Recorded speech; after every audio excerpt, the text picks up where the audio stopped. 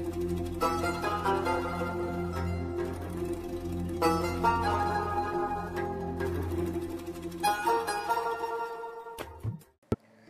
friends, Assalamualaikum. Welcome to my kitchen shifas. അപ്പോൾ എൻ്റെ channel ഇതുവരെ സബ്സ്ക്രൈബ് ചെയ്യാത്തവർ പ്ലീസ് സബ്സ്ക്രൈബ് മൈ ചാനൽ. അതുപോലെ നിങ്ങളുടെ ഫ്രണ്ട്സിനും റിലേറ്റീവ്സിനും ഇത് ഷെയർ ചെയ്യാനും അതുപോലെ നിങ്ങൾ ലൈക്ക് ചെയ്യാനും മറക്കരുത്. അപ്പോൾ ഇന്ന് വളരെ ട്രഡീഷണൽ ആയിട്ടുള്ള കലത്തപ്പമാണ് ഞാൻ നിങ്ങളുമായിട്ട് ഷെയർ ചെയ്യാൻ പോകുന്നത്. ഇത് വളരെ ഈസി ആയിട്ട് നമുക്ക് തയ്യാറാക്കാൻ പറ്റുന്ന ഒരു കലത്തപ്പമാണ്.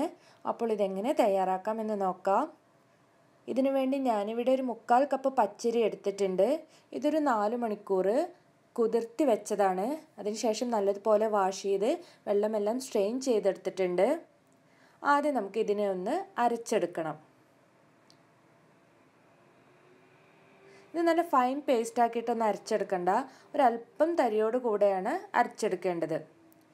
ഇത് അരയാൻ ആവശ്യമായിട്ട് ഏകദേശം 1-2 ടേബിൾ സ്പൂൺ വെള്ളം മാത്രം ഒഴിച്ചു കൊടുത്താൽ മതി. ഇപ്പോൾ ഞാനിതിവിടെ അരച്ചെടുത്തിട്ടുണ്ട്. ഇതിനെ നമുക്കൊരു ബൗളിലേക്ക് മാറ്റാം. ഇതിൻ്റെ ഒരു ഹാഫ് ഭാഗം ബൗളിലേക്ക് മാറ്റിയാൽ മതി. അതായത് ഹാഫ് ഭാഗം ഒരല്പം തരിയോട് കൂടെ ഈ ഒരു തരിയോട് കൂടെയാണ് നമ്മൾ അരച്ചെടുക്കേണ്ടത്. ഇനി നമുക്കിതിനെ മാറ്റി വയ്ക്കാം.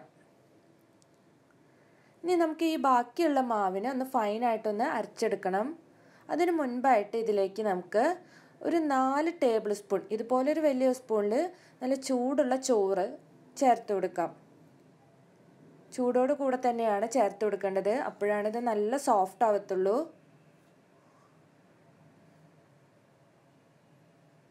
അടുത്തതായിട്ട് നമ്മൾ ശർക്കര ഉരുക്കിയത്, ഇതൊരു 4 അച്ച് ശർക്കര ഞാനിവിടെ ഉരുക്കിയെടുത്തിട്ടുണ്ട്.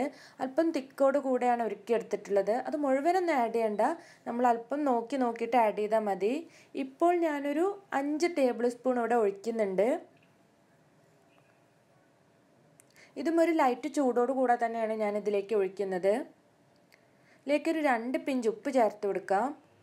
ഒരു 1/4 ടീസ്പൂണ് ബേക്കിംഗ് സോഡ, അതായത് അപ്പസോഡ ചേർത്ത് കൊടുക്കാം. ഇനി നമുക്ക് ഫൈനായിട്ട് ഇതിനൊന്ന് അരച്ചെടുക്കാം. അപ്പോൾ ഞാൻ നല്ല ഫൈനായിട്ട് ഇത് അരച്ചെടുത്തിട്ടുണ്ട്. ഇനി നമ്മൾ നേരത്തെ മാറ്റി വെച്ചിട്ടുള്ള ബാറ്ററിലേക്ക് നമ്മളിപ്പോൾ അരച്ചെടുത്ത മാവിനെ ഒഴിച്ചു കൊടുക്കാം.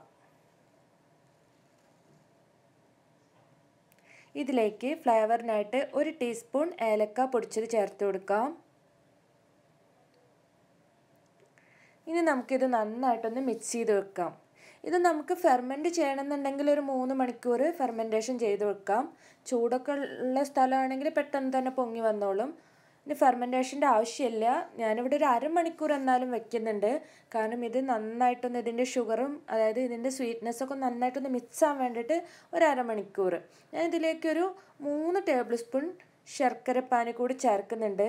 നമ്മൾ ബാറ്റർ ഒത്തിരി ലൂസാവാൻ പാടില്ല, ഒരു സെമി തിക്കിൽ ഈ ഒരു തിക്നെസ്സോട് കൂടിയാണ് വേണ്ടത്. അപ്പോൾ ആദ്യം ലൂസാണെങ്കിൽ പിന്നെ ശർക്കര ആഡ് ചെയ്യുമ്പോൾ കൂടുതൽ ലൂസാവും. അപ്പോൾ നമ്മുടെ കലത്തപ്പം കറക്റ്റായിട്ട് വരില്ല. ഇനി ഇതിലേക്ക് ഞാൻ തേങ്ങ ചിരവിയത് ഒരു 3 ടേബിൾ സ്പൂൺ ചേർക്കുന്നുണ്ട്. ഇതൊരല്പം വ്യത്യസ്തമായിട്ടുള്ള ഒരു കലത്തപ്പമാണ് ഞാൻ തയ്യാറാക്കുന്നത്.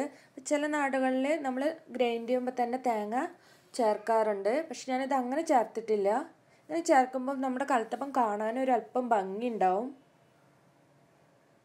ഇങ്ങനെ മിക്സ് ചെയ്തതിന് ശേഷം ഒരു 1/2 മണിക്കൂറൊന്ന് നമുക്ക് റെസ്റ്റ് ചെയ്യാൻ വെക്കാം. അതിന് ശേഷം 1/2 മണിക്കൂറിന് ശേഷം വളരെ ലോ ഫ്ലെയിമിൽ വെച്ചിട്ട് നമുക്കിതിനൊന്ന് ചൂടാക്കിയെടുക്കണം. നമ്മുടെ മാവ് ഒരിക്കലും തിളച്ച് പോകാൻ പാടില്ല. ഇനി ഞാനിത് ഈ പാനിലേക്ക് ഒരല്പം നെയ്യ്, ഏകദേശം 1 ടേബിൾ സ്പൂൺ നെയ്യ് വെച്ചിട്ട് ഒരു 1/4 കപ്പ് ചെറിയുള്ളി ചെറുതായിട്ട് അരിഞ്ഞത് നല്ല ബ്രൗൺ നിറമാവുന്നത് വരെ മൂപ്പിച്ചെടുത്തിട്ടുണ്ടായിരുന്നു. ആ വീഡിയോ ഇതിൽ പെട്ടിട്ടില്ല. അതിലൊരല്പം ചെറിയുള്ളി ഞാൻ മാവിലിട്ട് മിക്സ് ചെയ്തിട്ടുണ്ടായിരുന്നു. ബാക്കി കുറച്ച് ചെറിയുള്ളി ഈ പാനിൽ തന്നെ വെച്ചിരിക്കുകയായിരുന്നു. ഇതിലേക്ക് നമുക്ക് നാളികേരം കൊത്തിയതും നെയ്യിൽ വറുത്തിട്ട് ചേർത്ത് കൊടുക്കാം. നല്ല ടേസ്റ്റ് തന്നെയാണ്, പക്ഷെ ഞാനിവിടെ ചേർക്കുന്നില്ല, കാരണം അതെൻ്റെ കയ്യിലിപ്പോൾ ഇല്ല, അതുകൊണ്ടാണ് ഞാൻ ആഡ് ചെയ്യാത്തത്. ഇനി നമ്മളൊരു 5 മിനിറ്റ് ഹൈ ഫ്ലെയിമിൽ വെക്കണം. അതിന് ശേഷം 1/2 മണിക്കൂർ ലോ ഫ്ലെയിമിൽ വെച്ചിട്ട് നമുക്കിത് വേവിച്ചെടുക്കാം. വെരി ലോ ഫ്ലെയിമിൽ. അങ്ങനെ അരമണിക്കൂർ കഴിഞ്ഞിട്ട് നമ്മുടെ കലത്തപ്പം അടിപൊളിയായി വന്നിട്ടുണ്ട്.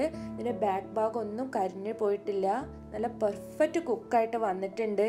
അപ്പോൾ വളരെ ഈസി ആയിട്ടും അതുപോലെ വളരെ സോഫ്റ്റ് ആയിട്ടുള്ളൊരു കലത്തപ്പാണിത്. ഇതുപോലെ നല്ല ആരെടുത്ത് തന്നെ വന്നിട്ടുണ്ട്. അപ്പോൾ നിങ്ങളെല്ലാവരും ട്രൈ ചെയ്ത് നോക്കണം. എൻ്റെ വീഡിയോ ഇഷ്ടമായെന്ന് ഞാൻ കരുതുന്നു. കൂടുതൽ വീഡിയോസുമായിട്ട് ഞാൻ വീണ്ടും വരുന്നതായിരിക്കും മൈ കിച്ചൻ ഷിഫാസിലൂടെ. Thank you.